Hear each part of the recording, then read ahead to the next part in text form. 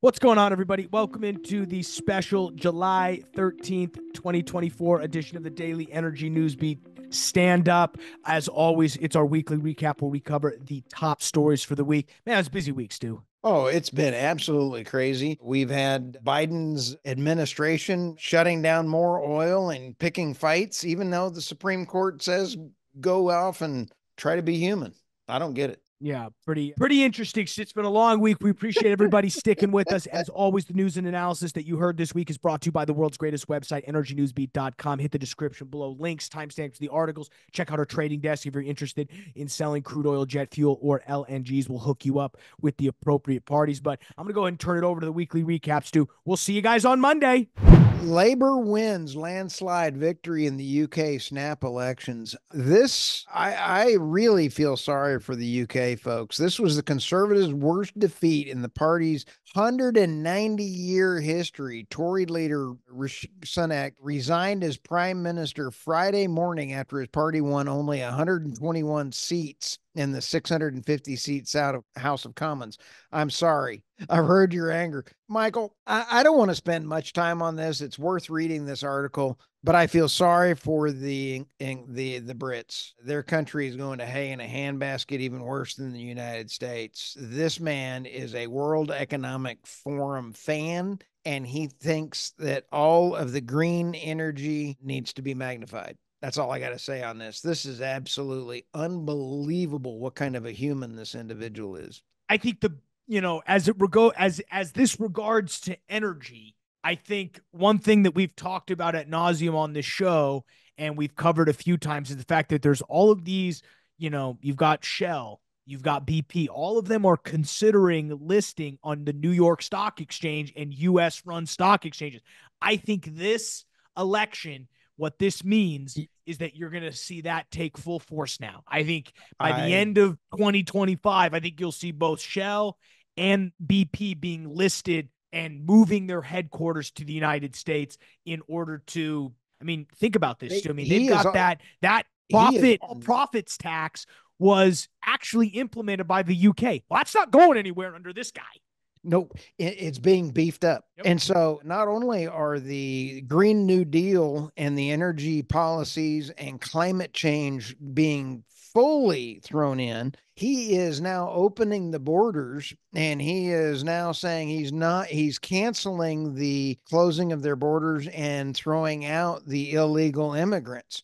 So he is now totally going to bring down the UK as it relates to energy, the interconnects, everything else, the natural gas. This thing is a disaster.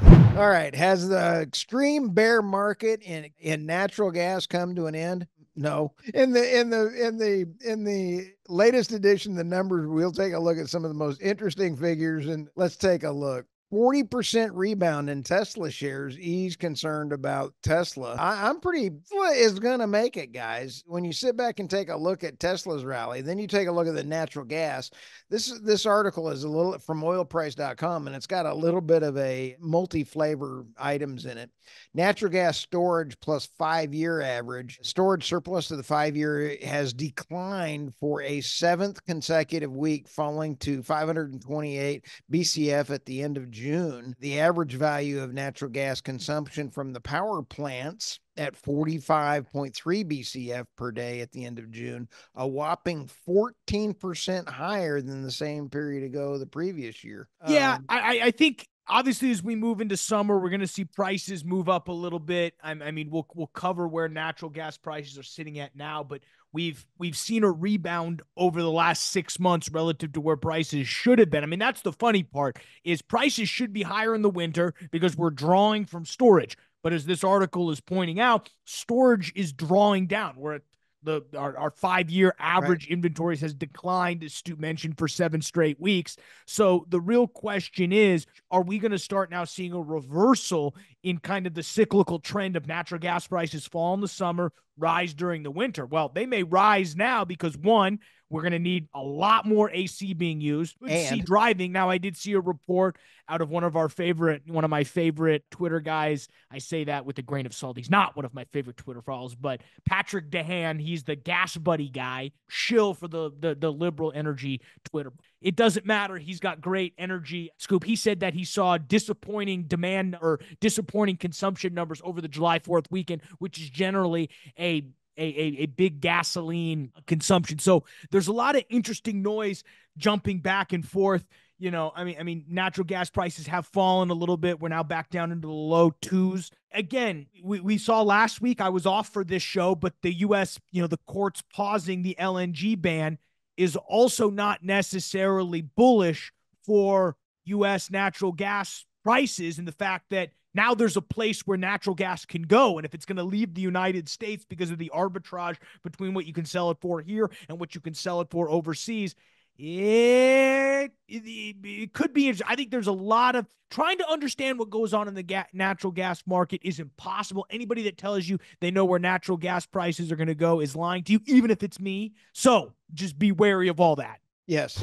South Dakota. Love me some South Dakota. South Dakota clashes with Minnesota on clean energy coal plant closures as gas and electric companies transition away from fossil fuels. South Dakota officials stress reliability of resources in extreme weather.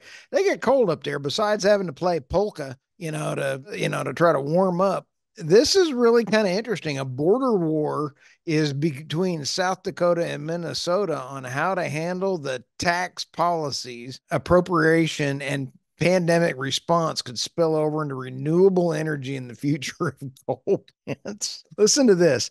The Democratic Minnesota legislature in 2023 passed a law in 2023 requiring all electric utilities in the state to produce only carbon-free energy by 2040. Now they're just making up terms. What is carbon-free? Carbon-free means absolutely zero carbon being put into the atmosphere.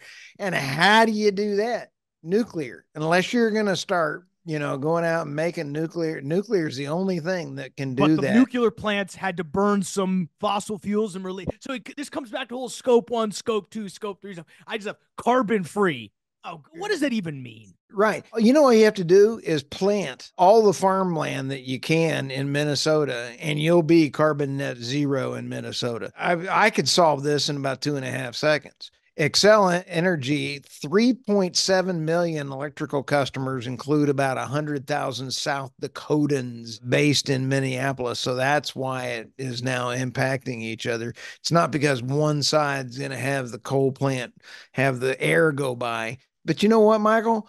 With over 75 volcanoes going around the world, net zero is not going to happen. Yeah, I love this article. We actually put the full PDF that was sent by the president of Xcel Energy, who's over, or no, this is who is this from? This is from the commissioners over in Minnesota to Xcel Energy, who I was Christine Ford, Gary Hansen, and Chris Nelson. I will admit, back in Colorado, I was a longtime Xcel Energy customer. I do like them. Obviously, regulated monopoly. They're part of the Mid-Continent Independent System Operator, or MISO grid. And it's very interesting. Closing coal to spin up. It's going to be very interesting. Listen to this. MISO is going to estimate that 103 gigawatts of generation will be closed over the next 19 years. 80% of that is dispatchable. How are you going to replace 80% of your grid dispatchable energy? You can't. You're going to get a bunch of mice on treadmills just losing their mind. It's still not dispatchable. I mean, you're going to have go harder. Yeah, you're going to run harder. More cheese. More cheese. ConocoPhillips sues over Biden's oil and gas drilling ban in Alaska. Michael, this is important because of the Chevron deference Supreme Court ruling. This is important. This is the fourth major anti-deep state legislation through regulatory action, and ConocoPhillips is now stepping up to it. I love Alaska. B, I love the environment. C, ConocoPhillips does a great job drilling for low cost energy, and they need to go drill. Turn them loose. Congress did not authorize BLM to promulgate sweeping regulations that thwart and prevent the production of petroleum through the NPRA, ConocoPhillips said. Yet the rule contains numerous new provisions that elevate resource preservation over energy production and effectively turn the petroleum reserve into a de facto wilderness area, which development is outright prohibited. Here's the thing. Why are they doing this when they aren't saving the whales that you love to kill? I mean, you would think that the wind farms would have the same kind of regulatory actions on them. The real question is this in light of the Chevron decision? Yes. So so my point is, this is exactly why not having executive and regulatory agencies cover this stuff is critical, because if the if a different administration was in there, this rule may or may not exist. And taking that power away from the regulatory agencies and putting it back in the proper functions, which is the Congress. I'll put that in air quotes, the democratically elected Congress and the courts, is a much better system. But I think you're going to see a lot more of these type of cases now that Chevron decision is overturned. Obviously, Alaska, with 1.8 million acres of state and federal leases that ConocoPhillips could drill on, including 1 million net undeveloped acres. And there's a lot that could be developed there. The Alaska pipeline is, I believe, it's past its retirement date that they had projected, and it's only about 20% used. They could still pump a lot of oil down there, and I would rather have California buy oil from Alaska and truck it down and buy it from America and know that it's not coming from Iran or China. Sorry. Yes. All right. Next article coming around the corner. The left's $7 trillion lie. Biden far outpaces Trump in racking up the national debt. As I said, I'm not a fan of debt. If you don't have the money, don't spend it. We saw a classic case of projection in Thursday's presidential debate back 2 weeks ago. Who is overseeing annual deficits of $2 trillion asserted as precedent? Predecessor, Donald Trump, added more to the federal debt than anyone else. Here's where it comes in. Miss Producer, if you could bring this chart up. January 2021 with the Central Budget Office forecast, June 24, and take a look at this. The numbers are just staggering. There's absolutely no way the Congressional Budget Office forecasts include an increase in debt. In other words, the CBO now expects the debt to be $7.2 trillion higher than it had projected when Trump left office, all because of Biden's reckless expending policies. The Treasury Department figures also show debt growing much faster under Biden.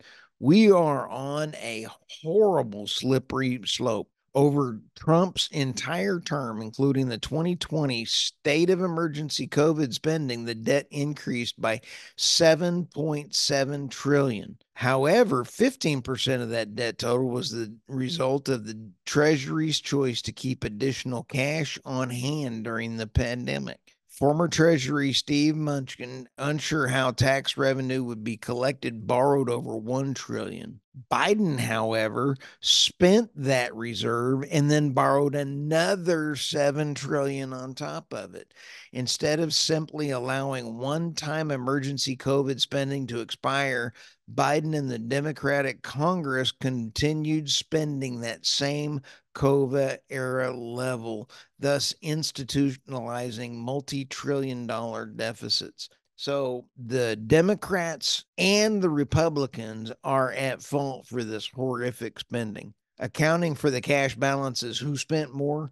Biden definitely spent more, and that needs to be clarified on that. What this means to energy, it's just is the cost of capital for oil and gas companies to try to bring it in is still high. This is one of the primary reasons that they're not reducing any of the money. Unbelievable. I'm kind of almost at a loss for words. This story is amazing. Department of Interior shuts down millions of acres of Alaska to oil and gas and mining activity. The decision on D1 lands removes the area the size of the state of Pennsylvania from source development, and this was originally approved by Trump. Now, this happens after the Chevron deference Supreme Court, and we've had 4 cases, Michael, that have already been overturned by the overreach of the Biden administration. And the Biden administration rolls over and goes, we're not quite dead yet. We're going to make some people's lives miserable. This is nuts. This is a quote out of the article. Today's double whammy attack on Alaska's resource development opportunities makes 65 times the Biden administration has targeted our state's energy and economic future. The administration is completely kowtowed to radical environmentalists in order to gain favor at the ballot box. 28 million acres off limits. This is just nuts. They're not going to. What they've also did in a separate decision, they also blocked a 211-mile gravel road that would go ahead to connect West Central Alaska and the mining districts, and extremely rich in copper. We need that. If they want to do an energy transition, they need the mining, they need the copper. Yep. And I'll tell you what, our great oil and gas and our mining operations up in Alaska are better than anywhere else in the world, and they care about the environment. Why do you have the native Alaskans up there loving the oil and gas industry? Why do you have everybody lining up fighting for it? Because of the good regulatory actions that they have had in the state level up there. Hats off to the state. I love it. I love Alaska. No, we love Alaska. They specifically are citing the fact that the jobs, revenue, and minerals would help Alaska continue to fund them, but also make us less energy dependent on other nations. So it's really a catch-22 here. Yeah, we got this big ugly thing called China over here we got to go through. So let's go to the next one before I get an aneurysm. All